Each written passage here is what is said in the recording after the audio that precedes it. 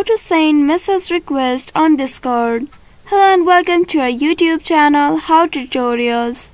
In today's video, I'm going to show you how you can send message request on Discord. To send a message request on Discord, you just need to send a message to someone who isn't already your friend or in shared server. But you will be able to send the message request to those people who have enabled this option. If not, the message request will not be delivered to them. Now to get started, first of all open any web browser on your device and in the search bar type in discord.com.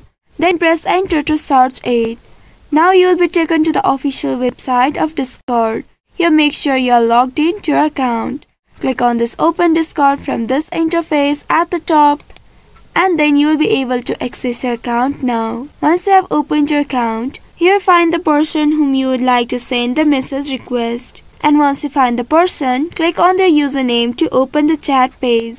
Now once you open this page, here you will see message button right here. Click on this message box and now you will be able to send the message to this person. Enter your message and press enter. If you are not friends with the person, Discord will send your message as a message request. The receiver will see a notification and can choose to accept or decline the message. But some users may have their privacy setting adjusted so that they only receive messages from friends or people in shared servers.